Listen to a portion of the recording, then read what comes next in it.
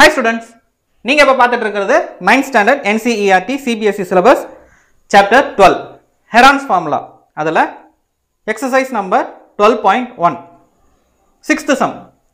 6th sumல என்ன கேட்டிருக்காங்க அப்படினு பாத்தீங்கன்னா an isosceles triangle has perimeter 30 cm and each of the equal side is 12 cm.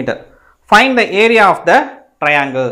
சரி. இப்போ நமக்கு isosceles triangle அப்படினு சொல்லிட்டு triangle ஸ்பெசிஃபை பண்ணி சொல்லிருக்காங்க. So isosceles triangle எப்படி இருக்கும் அப்படினு பாத்தீங்கன்னா two sides are equal. So two sides தான் இந்த ரெண்டு சைடு ஈக்குவலா இருக்குனா இந்த சைடுக்கு வேற வேல்யூ வரும். சரியா? இப்போ two sides equalனா இங்க 12 cm னா இங்கேயும் 12 cm தான் நம்ம எடுத்துக்க போறோம். So இங்க இருக்குது தான் நமக்கு தெரியாத வேல்யூ x. So என்ன பண்றாங்க? பெரிமீட்டர் எவ்வளவு கொடுத்திருக்காங்கன்னா 30 cm கொடுத்திருக்காங்க and நமக்கு கொடுத்திருக்க வேல்யூல ரெண்டு சைடு இருக்கு ஒரு சைடு இல்ல.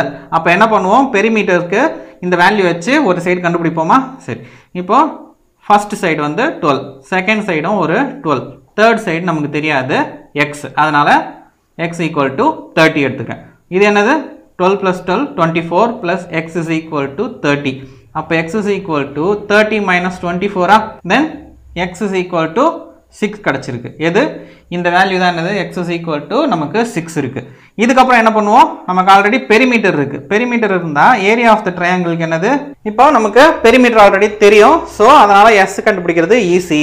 இங்க area of the triangle formula நமக்கு என்னதுன்னா root of s into s minus a into s minus b and s minus c.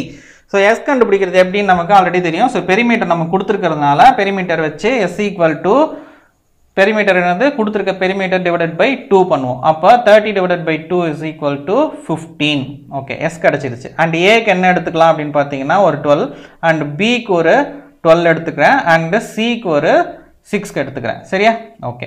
இதுக்கு அப்புறம் என்ன பண்ணலாம் அப்படினா இந்த ஃபார்முலாக்குள்ள நம்ம வேல்யூ சப்ஸ்டிட்யூட் பண்ணனும். சோ 12 அதாவது s equal to 15. Area of the ட்ரையாங்கிள்ல அந்த சம்க்குள்ள 15 into 15 minus 12 15 minus 12 and 15 minus 6. இது வரைக்கும் நமக்கு ஈக்குவேஷனுக்குள்ள அதாவது இந்த ரூட்டுக்குள்ள எடுத்தாச்சு. இதுக்கு அப்புறம் இந்த ரூட் அப்படியே தான் இங்க இருக்க போகுது இப்போ. சோ இந்த 15 into 3 into 3 into 15 minus 6 is 9. சரி. இதுக்கு அப்புறம் இங்க நமக்கு வேல்யூஸ் என்ன இருக்கு? 3 into 3 அது ஒரு 9 ஆ? இங்க ஒரு 9 இருக்கா? சோ 9 வந்து ரெண்டு 9 இருக்கு. சோ ஒரு 9 மட்டும் நம்ம வெளிய எடுத்துக்கலாம். சோ நமக்கு இங்க ரெண்டு 3 இருக்கு, ஒரு 9 இருக்கு. அப்ப 3 into 3 9. அப்ப 9 உடைய செட் எத்தனை இருக்கு? ரெண்டு செட் ஆஃப் 9 இருக்குன்னு வெச்சுக்கோங்க. அப்ப 9 ஒரு 9 வெளிய எடுத்தீங்கன்னா ரூட் அது கேன்சல் ஆயிடுமா? பேலன்ஸ் என்ன இருக்கு? 15 மட்டும் தான் இருக்கு. 15 ரூட் எடுக்க முடியாது. சோ நம்ம கொடுத்திருக்க வேல்யூ என்னது? சென்டிமீட்டர்ல இருக்கு. சோ கிடைக்கிற வேல்யூவும் சென்டிமீட்டர் ஸ்கொயர்ல தான் கிடைக்கும். The area of the triangle is 9 root 15 centimeter square. So this is the answer.